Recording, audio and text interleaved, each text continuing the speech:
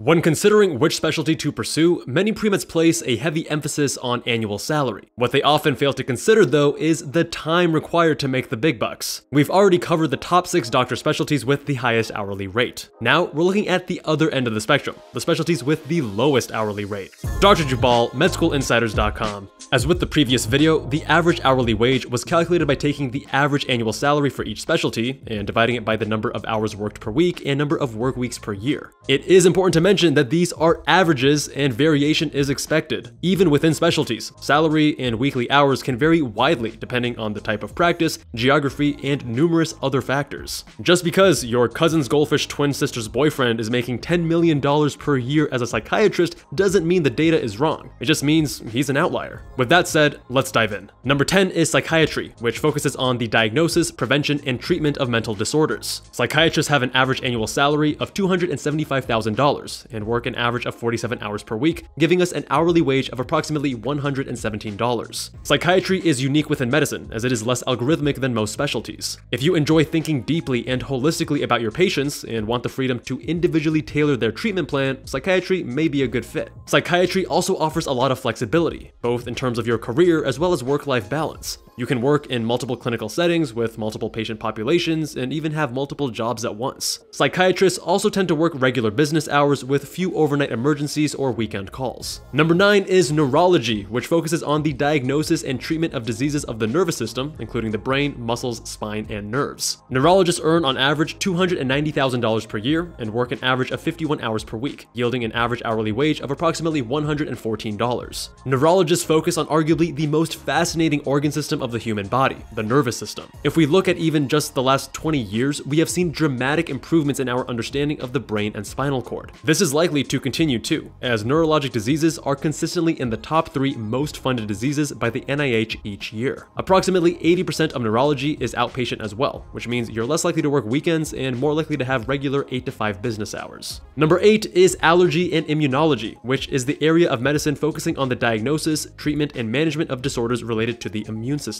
Allergist immunologists have an average annual salary of $274,000 and work an average of 49 hours per week, translating to an average hourly wage of approximately $112. As an allergy and immunology physician, you get to see a wide variety of patients and conditions, from young to old and acute to chronic. You also get the opportunity to be on the cutting edge of medical research, as our understanding of the immune system and the many other areas of health it affects continues to develop. Of note, allergy and immunology physicians also spend the least amount of time on paperwork and administrative tasks out of any specialty on our list at just 14.6 hours per week. For perspective, this is a similar amount of time to dermatology, which is known for being one of the best lifestyle specialties. Number 7 is Preventive Medicine, which focuses on the overall health of individuals to protect, promote, and maintain well-being, as well as prevent disease, disability, and premature death. Preventive medicine, as the name implies, is all about addressing health issues before they become a problem, something that we often don't focus enough on in Western medicine. Preventive medicine physicians have an average annual salary of $237,000 and work an average of 45 hours per week, giving us an average hourly wage of $105. So while preventive medicine isn't perceived to be cutting edge and doesn't make headlines, it's arguably more important and impactful in terms of lives saved. These doctors also tend to be heavily involved in influencing public policy, public health, and designing healthcare systems to prevent and control the spread of disease. So not only do you have the opportunity to help patients on an individual level, but you can also help to prevent disease on a much larger scale. Number 6 is Rheumatology, which focuses on the diagnosis and treatment of diseases of the joints, muscles, bones, and tendons. The average rheumatologist earns $276,000 per year and works an average of 54 hours per week, yielding an average hourly wage of $102. Rheumatology also has the highest change in salary between 2020 and 2021 of any specialty on our list, with an increase of 5% year over year. One of the biggest draws of rheumatology is the amount of time you get to spend with patients. The nature of the diseases that rheumatologists treat often require a close long-term relationship, where treatment decisions are constantly refined depending on the patient's unique life, needs, and biology. You get to be a sort of medical detective and sort through the most complex clinical facts and physical exam findings before ultimately giving your final diagnosis and treatment recommendations. Number 5 is Endocrinology, which focuses on the diagnosis, treatment, and management of diseases of the endocrine system. Endocrinologists have an average annual salary of $245,000 and work an average of 49 hours per week, giving us an average hourly wage of $100. $200. Endocrinology also shows the second highest change in salary on our list, with an increase of 4% between 2020 and 2021. Much like with rheumatology, endocrinologists get to be medical detectives. They focus heavily on building patient relationships and exercising clinical reasoning. In addition, lifestyle diseases like obesity and diabetes are the bread and butter of endocrinology. So if you enjoy helping your patients make lifestyle modifications that will improve their health for years to come, endocrinology may be a good fit. Number 4 is Pediatrics, which focuses on the care of babies, children, and adolescents from birth up to the age of 25. Pediatricians earn on average $221,000 and work an average of 47 hours per week, yielding an average hourly wage of $94. It should be noted that pediatricians have the lowest annual salary out of any specialty on our list. However, they also work fewer average than most specialties, which is why they are only number 4 on our list. The biggest draw for pediatrics is that you get to work with children and adolescents. You have the unique opportunity to make an impact early in someone's life, which can compound to yield tremendous changes over their lifetime. As such, pediatrics could be considered one of the most powerful forms of preventative medicine. Are you ready for the top 3?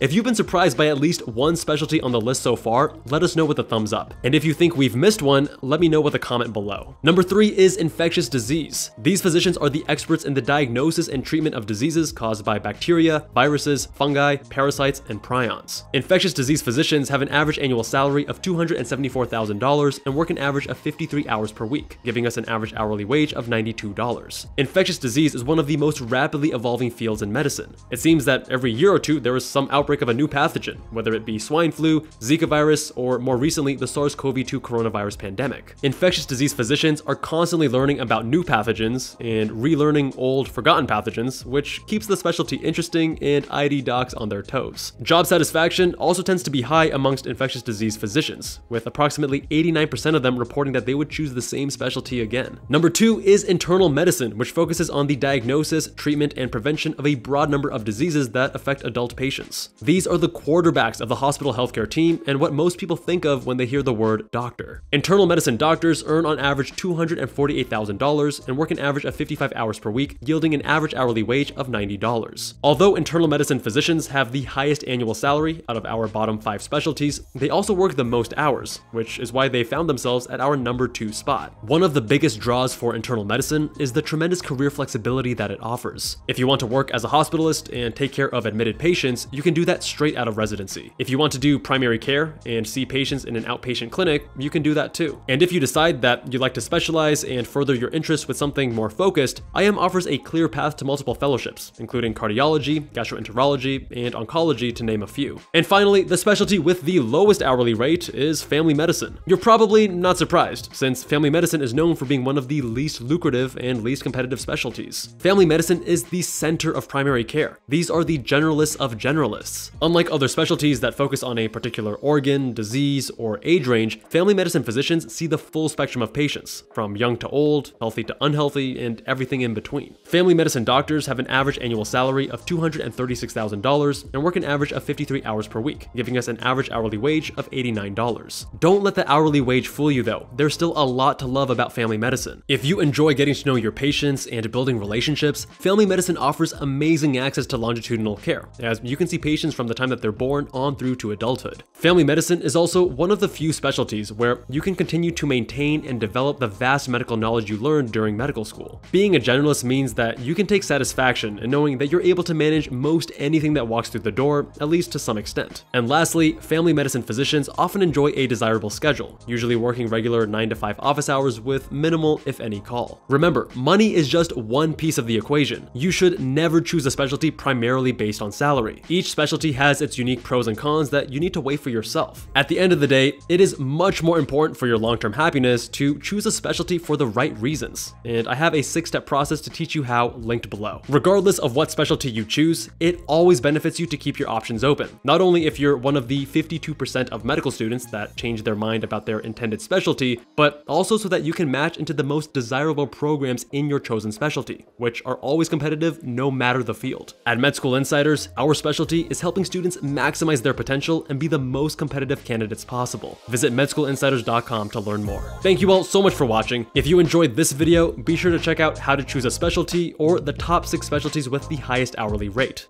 Much love, and I'll see you guys there.